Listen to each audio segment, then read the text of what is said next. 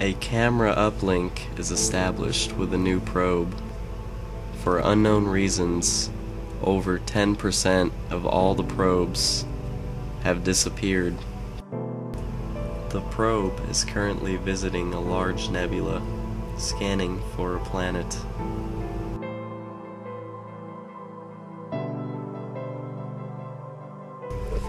An unknown reading is picked up by the outboard sensors.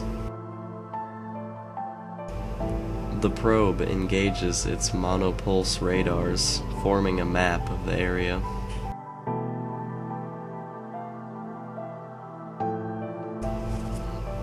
A target planet has been found, and the course has been updated.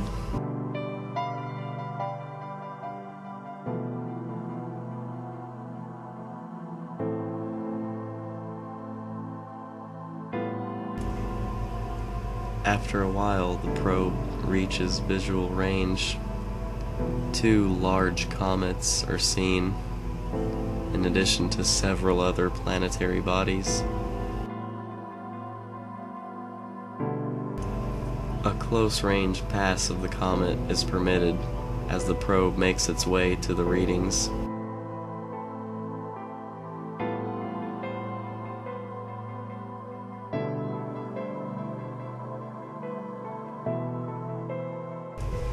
Non-natural infrared readings were detected at one of the planets. The probe continues on.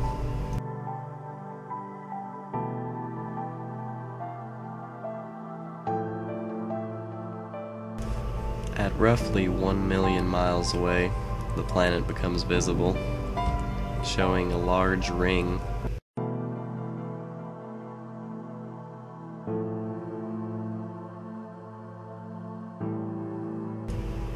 Two of the planet's rocky moons zip by as we get closer. Maximum stopping power is required, and the probe begins its descent into the atmosphere. The probe passes the planet's rings, only a mile in width, but many, many more miles in diameter. Island-type formations are revealed as we get closer. The atmosphere, already known to be toxic, is primarily composed of methane.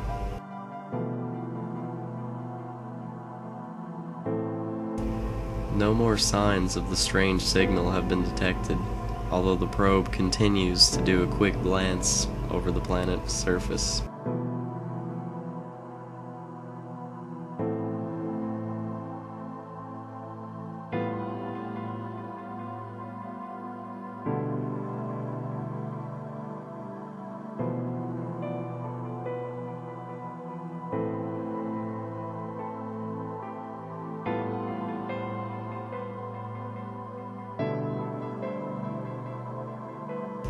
The probe passes through several acidic cloud layers, each with their own combination of acidic components.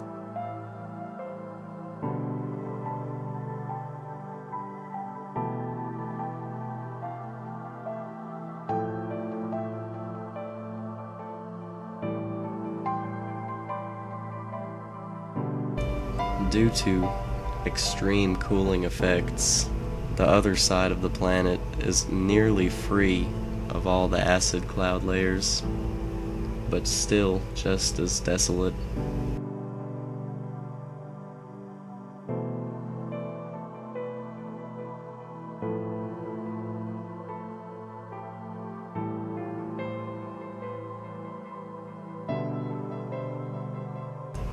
Nothing of value was found, and the probe continues on.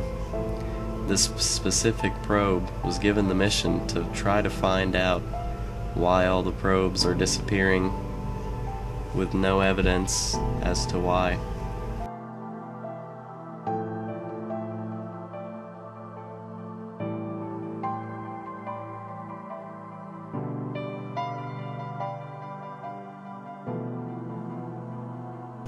Passing the young star, the probe gathers more than enough energy and continues accelerating.